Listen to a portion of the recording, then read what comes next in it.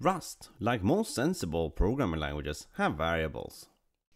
To create a variable in Rust, we use the let keyword followed by the variable name, and then we assign the value. We have now created a variable named cakes that has the value 3. We can now print this value by including it in the printline statement. If we run this program, it should print the number of cakes.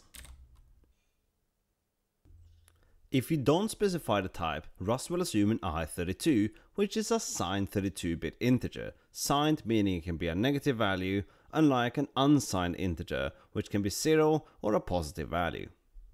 To specify a type, we add a colon followed by the type after our variable name. In this case, an unsigned 8-bit integer, or in other words, a byte. Like in most programming languages, we can add two variables together.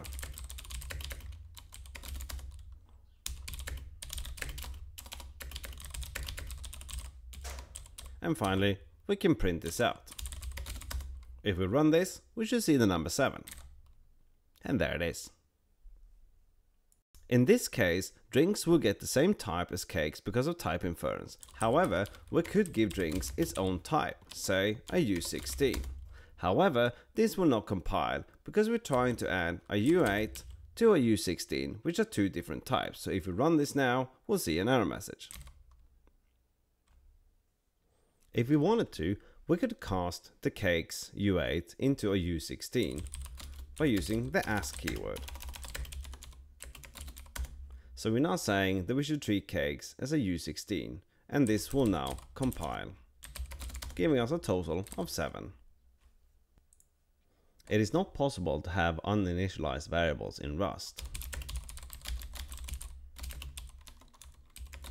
If we try to print this value, it's going to produce an error. However, we can have what's called Lightbound variables, meaning we can give this a value somewhere further down the chain. And this will now compile and output 1, 2, 3. The last thing to cover is mutability. The variables we declared so far are all immutable because we haven't said otherwise. If we were to try to change the value of cakes from 3 to 4, it would cause an error.